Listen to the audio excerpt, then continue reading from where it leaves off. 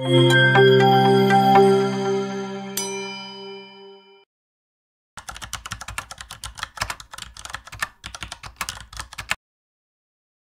is the longest word in the English language.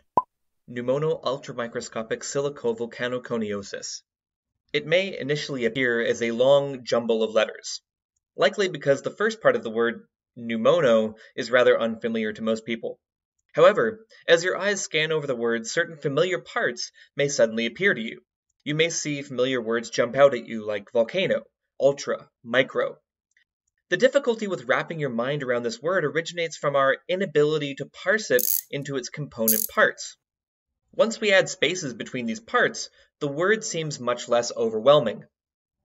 If we understand that pneumono refers to lung, ultra to very, micro to small, scopic to either size or scope, silico refers to silica, volcano is volcano, and coniosis is a disease caused by dust, we can deduce that this word refers to a disease of the lung caused by specifically inhaling fine silica dust particles in volcanic ash.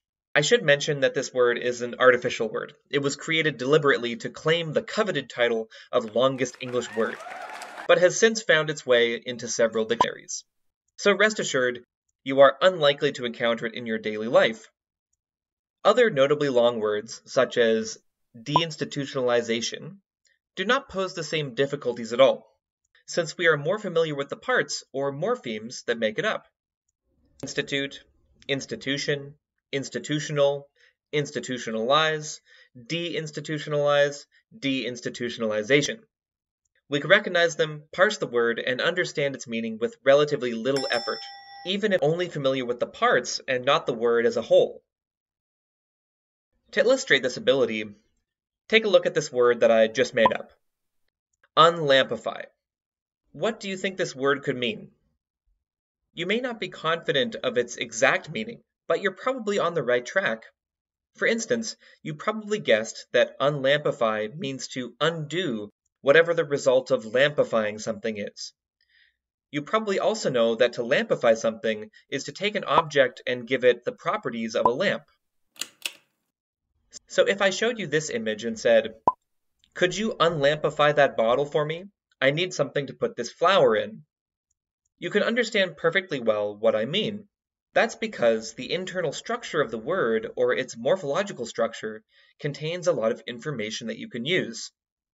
You may not have known it explicitly, but the prefix un can only attach to verbs, and creates a new verb meaning to do the opposite of the initial action, as in do and undo.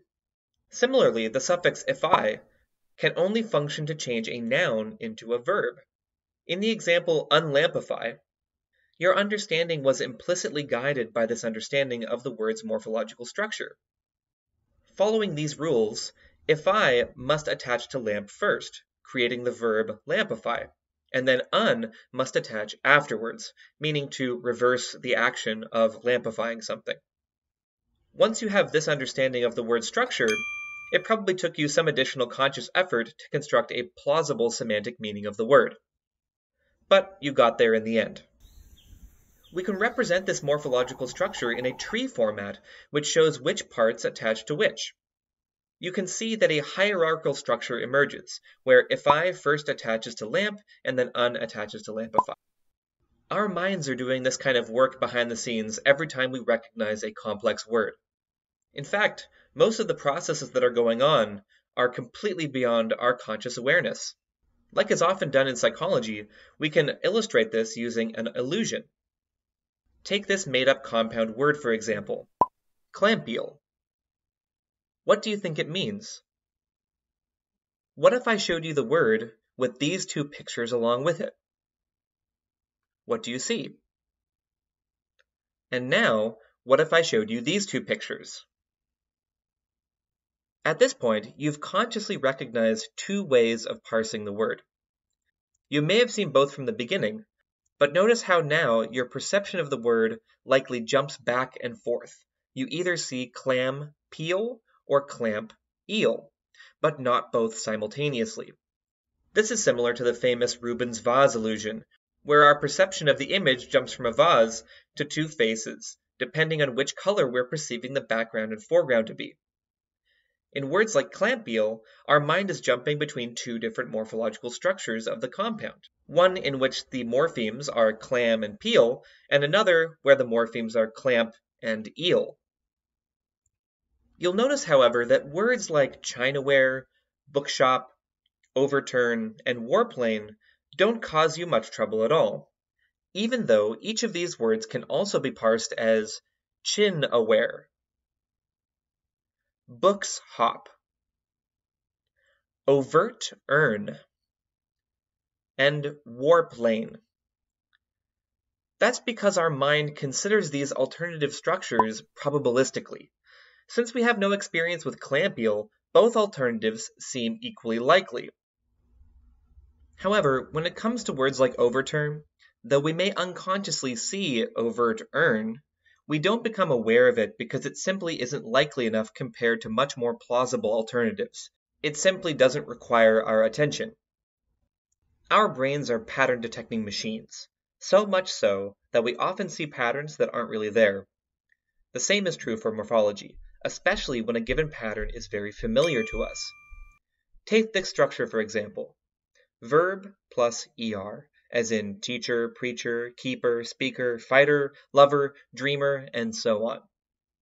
This pattern is so ubiquitous that we often see it when it isn't really there.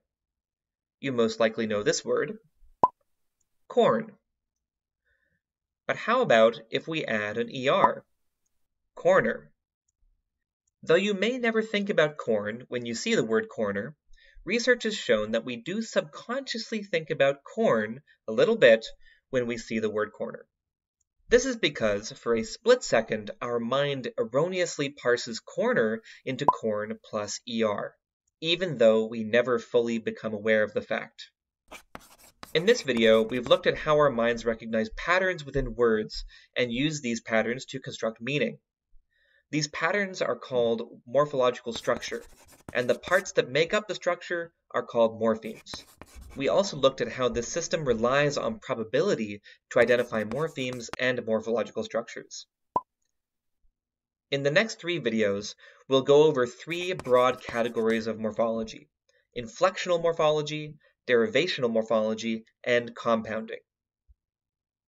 If you have any questions or requests, please leave them in the comments, and thanks for watching.